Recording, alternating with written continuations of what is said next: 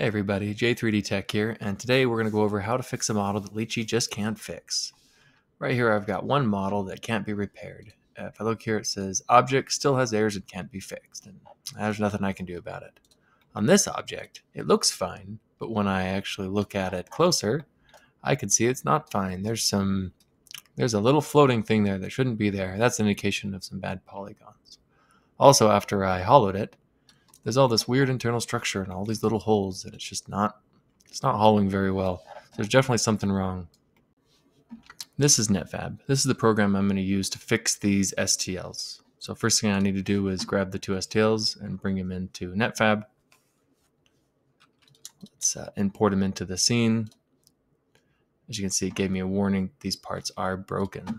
So the first thing we're going to do is start a repair script. It's right here at the top. We're going to run a repair script. We're going to do the 11 actions. It's going to take a little while. We're going to run it on both of them. Repair script, repair script. So while these two are repairing, let's show you what's really going on. This is the chest, and though it's a single STL, and it looks like a single object, like anything you could bring into a slicer and slice. In reality, it's actually a lot of smaller objects. So if I bring in polygons, you'll see it's many objects, all in a single STL, and you'll be surprised how often this is the case. Now, when these objects are kind of smashed together like this, there's a lot of intersecting parts. So if I delete that polygon, you can see there's a lot of overlapping, stuff going on. The blue you see here means it's the inside of another box, while the orange says it's the outside. And here we've got some weird overlapping structures and things like that. Just not really the best for trying to make a good STL that for 3D printing. Let's go back to NetFab. These are both repaired now, which means we fixed the holes. And right here it says repaired after it. So now what we want to do is we want to actually make them from being a bunch of objects that are smashed together into a single STL. We want to make them into one actual object. So we do that when we click on Boolean. Make sure to grab one at a time. Boolean. And what we want to do is this right here, which says make all the unified green parts. So this is selected. Oops, I don't want to do that. We're going to click on unified green parts down the bottom right corner.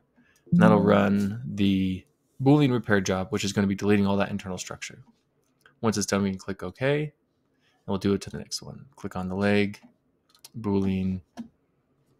Once these are done, what we'll do next is we'll import them back into Lychee. There's one more thing we got to do.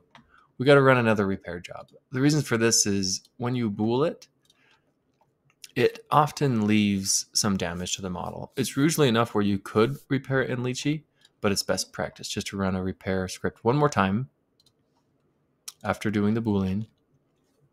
This one should run faster because there's a lot less structure, a lot less polygons.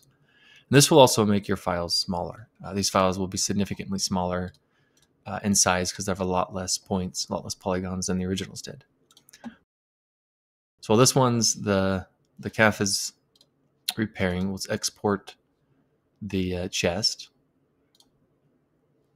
It's going to put it right where it is, but with the repair, the intersection removed and the repair added to it, so we know what we've done to this one. Now that the calf is done, we'll do the same thing to this guy. We'll just export the part as an STL, and we'll save it in the same location as the original. Go back to Lychee here, and let's bring in the new files. All right. See how these come in. They are repaired. I don't have to run a repair script on them. So let's also see what's going to happen here when we hollow these two out. So we're going to run a hollow. I like to do 1.8 and 1.8 on both of those. All right, so let's just move this over, get a good view of what's going on here. We'll just compare the leg to the leg and the chest to the chest, from the repaired versus the non-repaired and the booled versus the non-booled. So as we can see, this already is a lot less just stuff going on the inside. And even this one at the top should also have a lot less of the extra layers going on. It's just going to hollow a lot better But really down here, this one is really where we can see we can get much better hollowing, much less holes, much less just of this weird structure, because these are a bunch of boxes that were just smashed together. That got rid of all that internal structure and just made it a nice solid object with good exterior and interior. You can also see this had the damage right there, which is an indication of some bad polygons. On this one, it's fixed. So at this point, now I'd be ready to hollow this, finish supporting, add in my drain holes, and print this object out. NetFab can be used for free, and I'll leave a link in the description of the video of where you can both set up an account and download NetFab. Setting up the account initially is a little bit frustrating as they make you go through a lot of little questions and hoops, but once you're set up, you can just use the installer over and over again, and it's easy after that. Hey, thanks for watching, and may your supports always hold true.